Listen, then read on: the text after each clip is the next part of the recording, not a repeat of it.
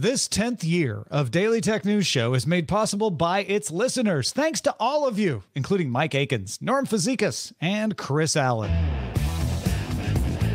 Coming up on DTNS CES 2023, 18-inch laptops, and Iyaz Akhtar helps us understand why Microsoft says it doesn't know when Call of Duty launched. This is the Daily Tech News for Tuesday, January 3rd, 2023, beginning our 10th year in Los Angeles. I'm Tom Merritt. From New York City, I'm Iyaz Akhtar. And I'm the show's producer, as always, Roger Chang. And we shall start. I'm glad it's as always. If you were not suddenly Roger Chang, I would be... It would be an interesting plot twist. It would be disconcerting. Watch out for season 11. maybe next year. We'll see. Let's start with a few things coming out of CES 2023 in the quick hits. Samsung is showing off a 57-inch ultra-wide 32:9 aspect ratio Odyssey Neo G9. That's the name of that 57-inch monitor. It is a 57-inch monitor. The mini LED display better give you 8K resolution at that size. It has 240 hertz refresh rate, 1 millisecond response time, 1,000,000:1 contrast ratio, as well as a matte display so it doesn't glare. Samsung claims it'll be the first display with DisplayPort 2.1 support, but it will not be the last. You're going to hear a lot of DisplayPort 2.1 support this week. No price or release date on that yet. Samsung also announced a 40-inch curved OLED with a 32:9 aspect ratio, a new version of its smart monitor with personalized home content, and Samsung's first 5K monitor with a wide color gamut of 99% DCI-P3 and HDR600 support. You want to talk OLEDs? Let's talk OLEDs. LG announced new OLED TVs with improved brightness. LG's OLEDs have some of the best contrast and black levels in the business, but OLED screens aren't as bright as LCD screens. To address that, LG promises the new G3 TV is up to 70% brighter than the G2. The more affordable LG C3 gets a processor upgrade for better picture quality. And the WebOS software that runs LG TVs is getting better ways to group its apps and more personalized recommendations. LG will also support QMS VRR, which gets rid of the black screen you see when you change between videos with different frame rates. LG also announced new laptops in its Gram line, the 14, 15, 16, and 17-inch models. The Gram Style is a new variant with a glass design and a trackpad that lights when you touch it. The new LG Gram models launch worldwide in February. No prices are known yet. One of the big announcements at every CES lately has been chips, and Intel announced the Raptor Lake processors for laptops. Well, let's look at the flagship. That's the one everybody always pays the most attention to, even though no one buys it because it's the most expensive. Core i9 13980HX has a 5.6 gigahertz turbo frequency and 24 cores. I know there's one person out there going, oh, I'm going to buy it. Well, good for you. Intel claims it's the world's fastest mobile processor. We'll see about that. The new flagship has the same number of performance cores as the previous gen, but double the efficiency cores. It supports up to 128 gigabytes of DDR4 and a DDR5 RAM in a 55-watt chip, and you can overclock all 4 chips in the HX series, just like you can with the HK series. The 13th gen chips work with existing motherboards and existing power and cooling requirements, meaning it'll be easier for manufacturers to switch over to them. Intel also introduced the N series in the 13th generation. That's a replacement for Pentium and Celeron chips. Those are the ones still being used in education and entry-level machines, so think Chromebooks. They'll also appear in Internet of Things devices, so you'll see N-series 13th gen chips in store signage, kiosks, copiers, security devices, stuff like that. A couple other notes. CNET's Lori Grunin points out that Intel's Evo program, that's the one that certifies laptops to be, efficient and powerful, now allows for third-party graphics cards. You can be Evo certified even if you have an AMD or NVIDIA GPU, and they're going to certify accessory providers, people who make Thunderbolt 4 docks, mice, keyboards, stuff like that, that you can get Evo certification for those as well. The 13th gen processors also bring along support for Thunderbolt 4 and therefore DisplayPort 2.1, as well as 20 gigabit per second USB, and Intel's Unison, which lets you share iPhone and Android functions like texts and photo transfers with your PC. Evo being opened up. Acer has ditched the Swift 3 and Swift 5 naming scheme in favor of a more conventional method of including the screen size in the name. The Swift Go 14 and 16 are the new names of new mainstream machines, and the Swift 14 and Swift X14 are 14-inch versions of Acer's mid-range and top-of-the-line systems. These are coming in May and June. The Nitro gaming laptops are now the Nitro 16 and Nitro 17. Those have 13th gen Intel processors and Nvidia 40 series GPUs and arrive in the US in May starting at $1,200. And if you want LED backlights on your keyboard and the top-of-the-line specs all around, check out the 16-inch and 18-inch Helios models, which start at $1,650 and $1,700 respectively. They're coming to the US in March. Sadly, perhaps, Acer is keeping the Aspire laptop line as Aspire 3 and Aspire 5. Oh, and the Aspire models are now only available with Intel CPUs, no more AMD options. Interesting. I wonder how Intel swung that. Dell showed off a prototype under the NYX name, NYX. It's a PC gamepad, has the usual buttons and analog sticks and stuff, but also adds things like a fingerprint sensor under the central button, touch sensors and scroll wheels, innovative ways of doing controls. There's also a NYX workstation setup that uses glasses-free 3D displays and a depth sensing camera so that you can have an avatar of you in real time and experience a VR-like workspace, but without needing a headset. Those are both prototypes, but Dell also showed off stuff you can actually buy. Dell's got new Alienware Legend gaming laptops, including one model with an 18-inch screen. These have options for top-level 13th gen Intel HX CPUs, as well as those 40 series Nvidia GPUs. There's also 14 and 16-inch models of the Alienware Legend, including the X16, which has a tall 16 by 10 display. These are all coming this quarter, with all but the base level X14 starting above $2,000. That M18, the 18-inch one, starts at $2,899. And if you want that tall 16 by 10 display, the X16 starts at $3,099. Now, if you'd like to spend less money on a gaming laptop, Dell has an option for you there too. G-Series offers a blocky, kind of 80s looking retro design with 13th gen Intel chips, RTX 40 series GPUs. The G15 starts at $849 and the G16 starts at $1,499. Though those prices are going to go up if you want the Intel 13th gen and Nvidia 40 series GPUs. They also offer 2 terabyte NVMe storage options. They go on sale this quarter, and versions with AMD chips will be coming in Q2. Dell has some other stuff here. They also introduced a 24.5-inch 500 hertz gaming monitor, 500 hertz. This might be actually the first 500 hertz to go on sale. Others have been announced before. It's got a fast IPS screen, coming to China February 8th and North America March 21st. Dell's new 32-inch 6K monitor is being compared to the Apple Pro Display XDR. It's a 6144 by 3456 monitor using LG's IPS black technology. No price on any of those yet. And then there's the Dell Ultra Sharp coming in Q2. That's what that one is. The Dell Ultra Sharp coming in Q2. And what this price is going to be for that 500 megahertz. Okay, so one early trend to CES seems to be the 18-inch laptop, because Razer also announced new Blade gaming laptops in 16 and 18-inch sizes. As you would expect, they run on 13th gen HX Intel CPUs and 40 series Nvidia RTX GPUs. And Asus announced its Strix line of laptops now come in 16 and 18-inch models, along with improved cooling to push higher frame rates. Light ROG Zephyrus M16 and Zephyrus G14 have Nebula HDR displays.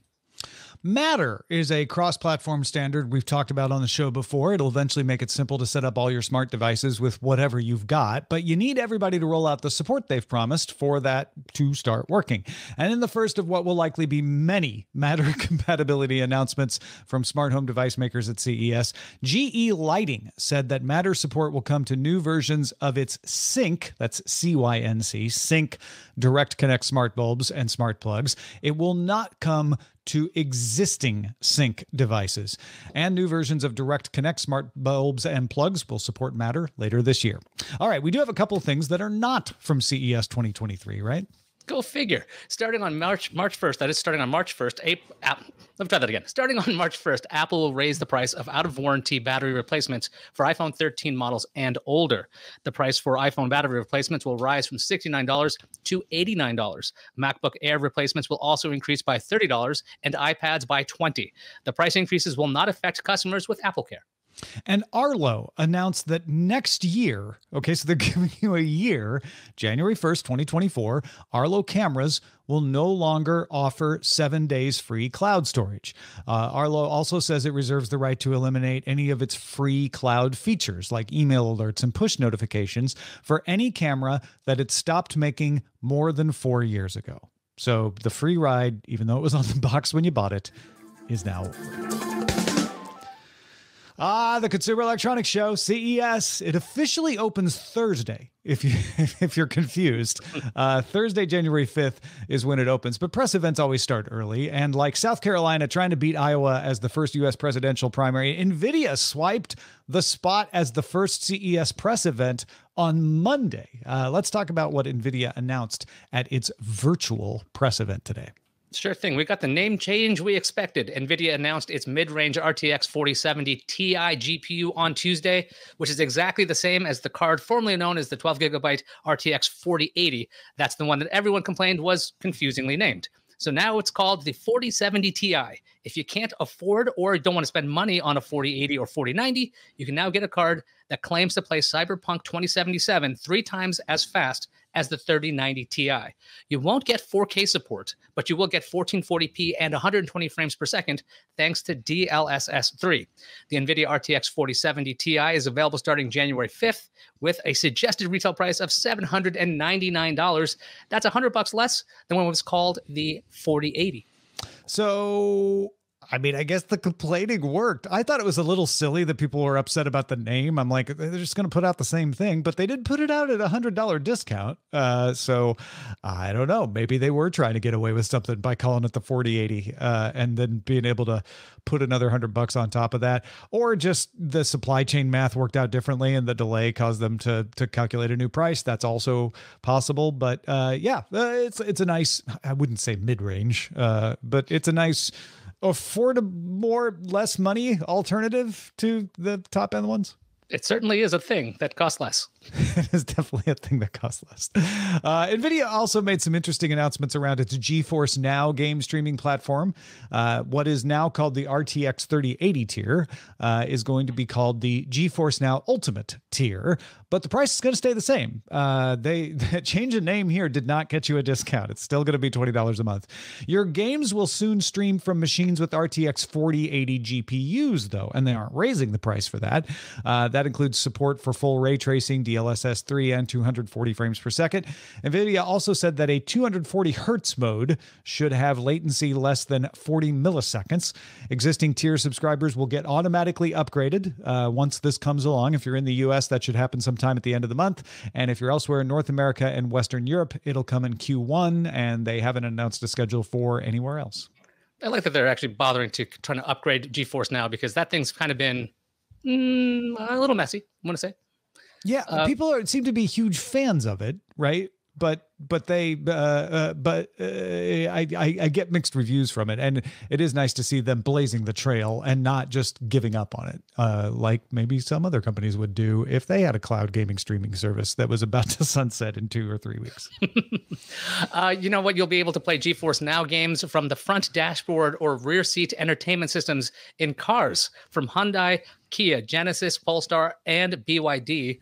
NVIDIA says that any car that has at least a 4G connection and a browser in its entertainment system should be able to access GeForce Now. So, of course, though, play in the front seat will be limited to when you're parked. No date was set for this. Interesting idea. Game streaming in the car is one of the things that cloud gaming makes more practical, right? You don't have to put like high-end specs in there. You just either need a good, strong Wi-Fi connection, which lots of cars have, or probably a 5G. I know they said at least 4G, but I'll be honest, you're probably going to want a 5G connection in there to make the best use of it. But then, yeah, I wonder what the control scheme, how that's going to work, how your controller is going to connect and usability and all that, but not bad, right? NVIDIA really wants to be in the auto industry, and it is now. They're going to cram themselves in cars no matter what. Yeah. It's going to happen. Robot simulators are an essential thing. We've talked about this on DTNS over the past year.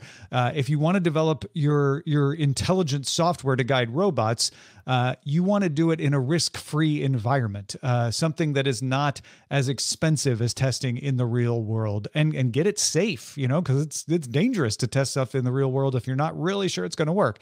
Nvidia has a platform called Isaac Sim, and it has added virtual humans to that sim so that you can not only prepare your robot in a realistic situation, but you can test things like collision avoidance with those unpredictable organic coworkers. The sim is also adding the ability to render real-time sensor data, including simulating different lighting conditions and reflective materials. You can also add different existing robots and warehouse parts to better recreate the actual physical area that you're going to operate in. All new features are available for developers to use right now in Isaac Sim. I kind of want to try this out for more like dinner parties, see how they go, and see. Just use the human part. Yeah, less of the robots, more of the unpredictable. Like, hey, that guy he's choking on an olive pit. What to do. Yeah, if you're a developer who's trying to figure out good machine learning for robotics in a warehouse, this is really exciting. For the rest of us, we just want to play around with the virtual humans. That's what I'd like to try. So Omniverse is NVIDIA's platform for creating virtual worlds, also known as the metaverse. If you want to use the appropriate buzzword, it uses the open source universal scene description, which means objects you create in Omniverse can be exchanged across platforms. NVIDIA had a few announcements around the Omniverse. The Avatar Cloud Engine, or ACE, is a generative AI that makes it easier to add intelligence and animation to any avatar. Developers can register now for early access to ACE when it's available. The Unity Omniverse connector is also available now to take advantage of the Unity game engine in Omniverse. And Mercedes-Benz plans to use Omniverse to create a digital twin of one of its German car factories so it can better plan out building the real thing. Oh, it's kind of similar to the robot thing. You want to simulate something and get it really good before you actually do it. I kind of love that as a reason to use something called the metaverse, in this case, Omniverse. Create a good simulation of the factory so you know where things go. I mean, on a smaller level, we've all experienced that in wanting to be able to simulate our living rooms when we want to buy new furniture and stuff like that. So yeah, on a factory level, it's much more complicated. You need something like Omniverse. Works for me. All right. Samsung is showing off its latest foldable screen prototype. This is what people come to CES for. The Flex Hybrid OLED can fold on one side and slide out on the other. So you can change not only the size, but also the aspect ratio. Now, Samsung's not the first one to ever do this. We've seen this at CES from other companies before, but Samsung has a good track record of actually taking these things and making them at least a slight success in the marketplace. When folded, it's a 4.2-inch screen. That's not bad. That's something you can slide in a pocket pretty easily. It then can unfold to be a 10.5-inch 4x3 tablet display. That's workable. That's the kind of thing that most people buy when they buy a tablet. They buy something around 9 to 11 inches. It can then slide out from one side to become a 12.4-inch 16x10 display. That's like your iPad Pro size. That's the I really want this to work like a laptop size. But it's all in one device. Samsung will also be showing off a couple other prototypes that they have showed off before. The Flex Slidable Solo, that's a 14-inch OLED panel that can slide out to be a 17.3-inch display. And then the Flex Slidable Duet OLED. It does the same thing by sliding out from both sides of the display. So you can kind of adjust different ways. These are all prototypes. Samsung may or may not put these into its own or into others' actual devices. But there's a better chance of these showing up than some of the other things you may see. Yeah, I mean, Samsung's been messing around with foldable or flexible OLEDs for a really long time. I remember seeing a really old video, probably like a 640 by 480 style video of a flexible OLED and somebody taking a hammer to it to show, oh, it's really robust. It's interesting to see these kinds of devices because I think with Samsung's essentially R&D and all of the real world feedback they've gotten with their flexible devices, they're finding out, okay, so what are the use case scenarios? When are people going to need this? A 4.2-inch screen is kind of a nice, small-ish phone, small now, and the tablet size sounds about perfect. So if you can have the best of both worlds, you got one device that does everything you need. That's pretty neat. I'm also curious if they would bother to have it be a secondary display. So if you want to connect it to a PC, that could be something that'd be neat. It just gives you a lot of options that you normally wouldn't have. But again, though, use case scenarios, I think this is more real world than why do I need a scrolling thing? This is why, because it's always good to have a larger screen on the inside. A lot of the objections to these foldable displays were the crease or the hinge. Remember the first version of the Fold had really bad hinge problems. And Samsung weathers these storms. Remember, they had lithium-ion batteries that blew up in 2016, and everyone said, oh, the Note, you'll never sell the Note. Well, the Note sold for years and years after that. They were able to bounce back from that. They've bounced back from the hinge. The crease gets smaller every time. It doesn't seem to bother as many people as maybe you thought. What I wonder here, though, is what's this 12.4-inch screen good for without a keyboard?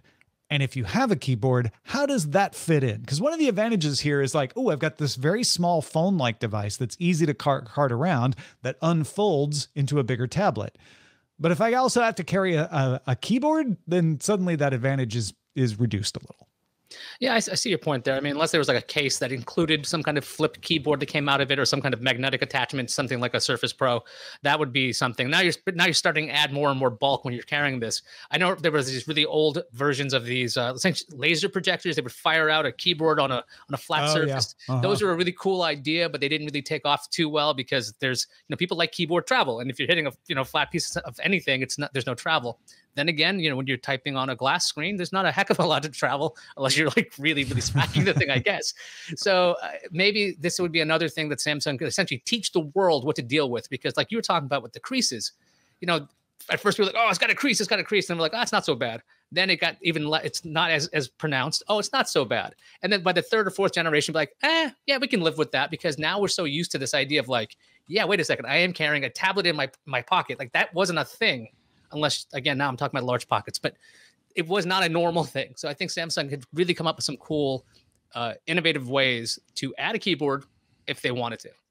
Yeah, and Willie Scott in the chat says, I wonder if tablets are now becoming more laptop computers and phones are the new tablets. That's an interesting way to look at it. Maybe if you need a keyboard, well, then you should probably just get a regular tablet. But if you just want to be able to access a tablet every once in a while and you're not worried about the keyboard, well, then a foldable with a slidable or a flex or whatever we end up calling this hybrid of multiple things, I think they just all fold under foldables, is something that could be up your alley. Folks, if you have a thought about what you would use this for, give us an email, or give us an email about anything, honestly. Whatever's on your mind, email us feedback@dailytechnewsshow.com. As Microsoft recognizes its first ever union, Communication Workers of America is now the bargaining representative for the quality assurance employees at ZeniMax. It's being a little stickler in its fight to acquire Activision. A line in Microsoft's court filing over its acquisition of Activision-Blizzard has gotten a lot of attention. So let's talk about what you need to know to understand this story. The U.S. Federal Trade Commission has filed a lawsuit to stop Microsoft's acquisition of Activision-Blizzard. That's how the FTC works. It files lawsuits. So that's not the weird part. It just means the FTC wants to stop this.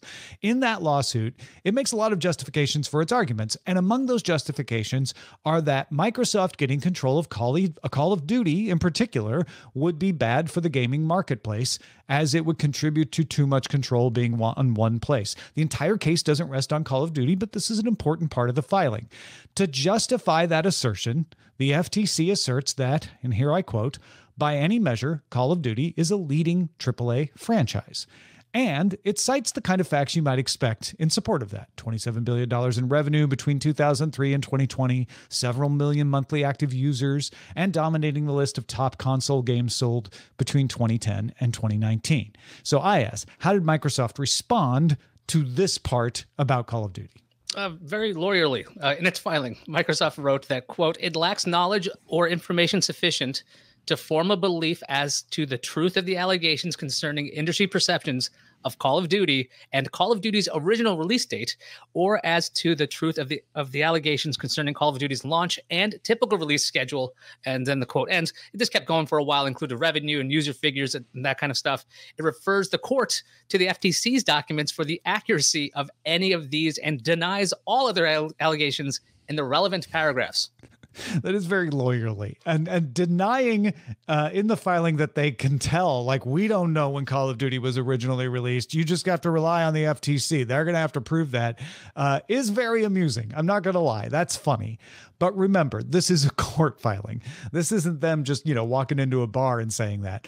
Microsoft appears to be saying that they deny all the allegations in the FTC filing, except the stuff that's beyond Microsoft's responsibility to know. They're not going to deny when Call of Duty launched. They're going to say, hey, it's not that Microsoft can't find out that stuff. It's not our job to do that. If the FTC wants to use that fact, they have to prove it.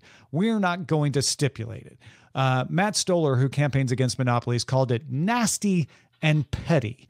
So Iyaz, you passed the bar once. I know you're not a practicing attorney anymore, but what do you think? Is this just Microsoft being legally cautious, dotting their I's and crossing their T's? Or do you think Stoller's right, that it's kind of legally aggressive? And being cautious again. Remember, I'm not a practicing attorney. I've been retired officially for years, so the law might have changed. So just bear with me right now. I think Microsoft was, I wouldn't say having a good time writing this, or at least their lawyers were, but they were being extremely, let's say they were splitting hairs, a lot of splitting of hairs, because one of the things when I was looking at the response, Microsoft claimed that AAA game is not an industry-defined term. Now, that's what the FTC said is an industry-defined term. So I could see Microsoft saying, hey, listen, that term does exist. People do use it, but we don't have an actual industry definition as to what this is. So to split hairs on this level in every single paragraph of the FTC complaint, it seems like petty sounds about right. Nasty, I don't know about that. It seems like it's splitting hairs, but like I've said thousands of times before, the precision of language is extremely important in any legal filings whatsoever. So if Microsoft says, we know that this date was the date, like what ramifications would that even have at all to the case? I'm not even sure why that was in there or needed to be in there, but they needed to address point by point by point everything that the FTC wrote about, because otherwise it would be, hey, you didn't say if you knew that, you didn't say that, and they're going to have this little petty infighting crap that you don't need. But then again, this is probably going to end up with some kind of concessions and maybe a settlement, assuming it doesn't destroy competition. Yeah, I think that may be the only thing that's really surprising here is not that they're claiming not to know when Call of Duty launched. Of course they know. It's that they could, I tell me if I'm wrong, but I think they could have just stipulated like, well, we'll stipulate that the facts in there are correct because it doesn't matter for our argument. Our argument is this isn't a monopoly. But instead they kind of went the extra mile of like, you want to win this, you got to work for it. So you're going to have to prove every single element, which allows certain things to be thrown out if they can't prove them, which then would undermine the argument. Like it does seem like Microsoft is pulling out all the stops by doing that. If I remember the complaint right, I don't believe that the FTC specified exactly the date. They said it's like launch cycles. Yeah, they just said a year. Yeah, right. Yeah. So that would be something that if they stipulated it, then they have to they can't stipulate something that the complaint doesn't have. So you got to then say this is. So there's it essentially would be extra work. So basically saying, yeah, you said whatever, we're not bothering with that. So I guess it could just be a way to quickly get this. Could it be that they think the FTC filing is sloppy and they're like, we're not going to stipulate that because it might be wrong, and we don't want to be on the hook for it. I can't say why they would do it, but I could just I could just say that the idea of we started saying this stuff again. I'm like, wait a minute.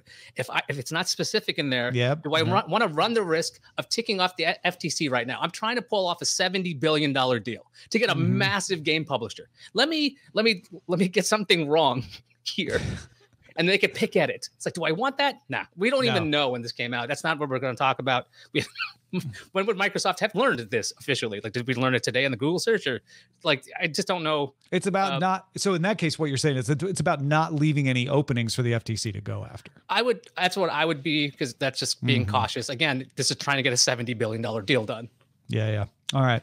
Let's check out the mailbag. On our year-end prediction show, Will Smith made a prediction related to computational audio. John wrote in to point out an existing contender for what Will wants.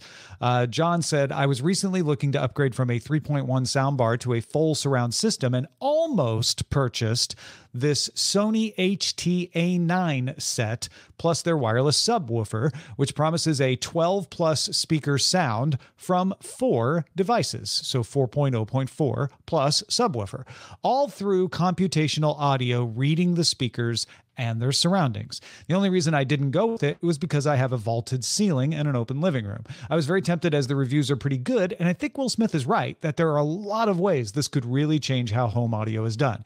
If there is a second product released in 2023 that does this, he'll get an easy 1 point in next year's predictions results episode. Been listening to every episode since day one of both DTNS and TNT, and very happy to have Iyaz back regularly.